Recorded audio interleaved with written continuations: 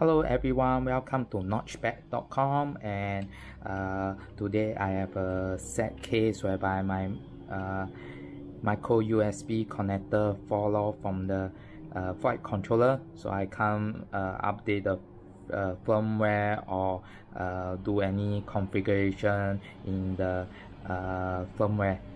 So how do I fix it, right?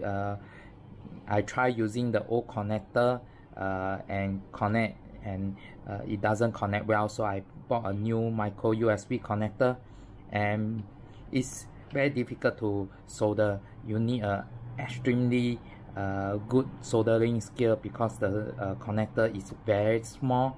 So how did I manage to connect to the computer?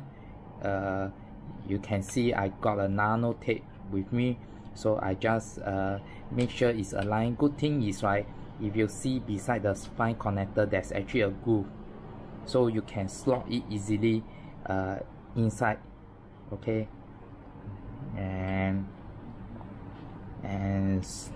so I just because the groove, right, is broken in the old connector, so I got a new one so I can easily slot it in. You see, I try to use it with one hand. Okay, slot it in, and I just paste it well. Okay, so after pasting the nano tape onto the flight controller with the micro USB connector, I just use my helping hand to clip onto the to apply pressure on the micro USB connector, so that it will remains connected throughout. So after that, don't touch it anymore. Yeah, wow. Okay, and as you can see, with this technique, I just flash my firmware to email flight 0.3.1.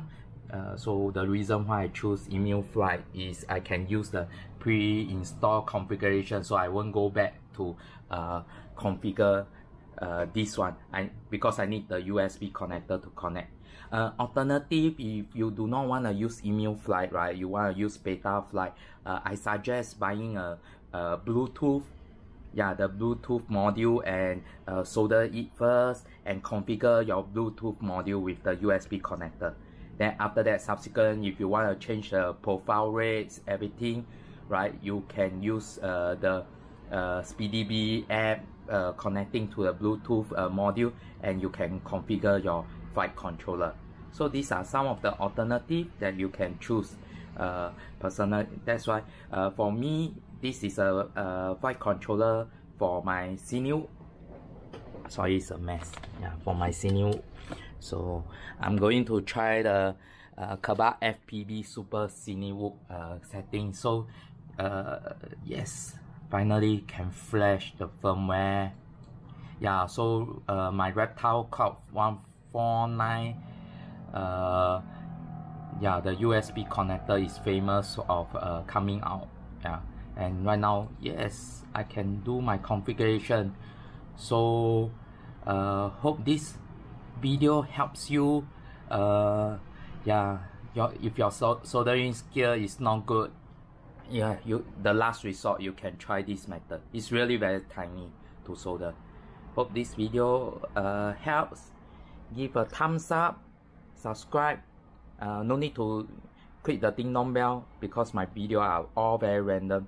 And stay tuned for my video of my Cine using Kebab FPV Super Cine settings. Yeah, stay tuned. Yeah.